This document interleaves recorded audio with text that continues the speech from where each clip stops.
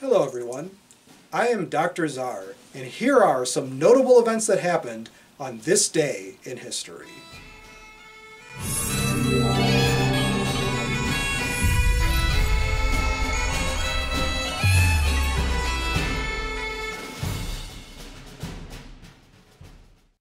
On March 23, 1801, some of the Russian nobility and military officers that had been fired expressed their discontent in the time-honored tradition of killing the monarch. On March 23, 1857, Elisha Otis installed the first of his elevators at 488 Broadway in New York City.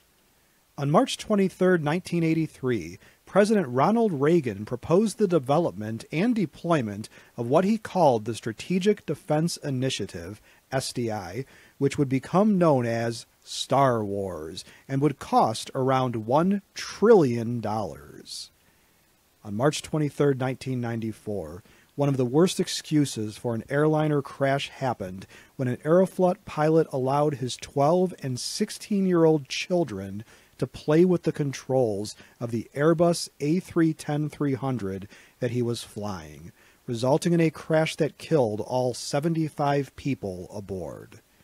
On March 23, 2013, Angelenos were shocked and then amused by a surprising bit of skywriting authored by pilot and comedian Kurt Braunohler.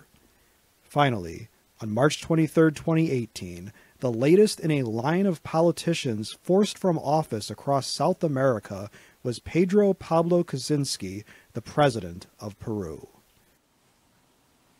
As a question for my students and subscribers, which event that occurred on this day would you most like to learn more about?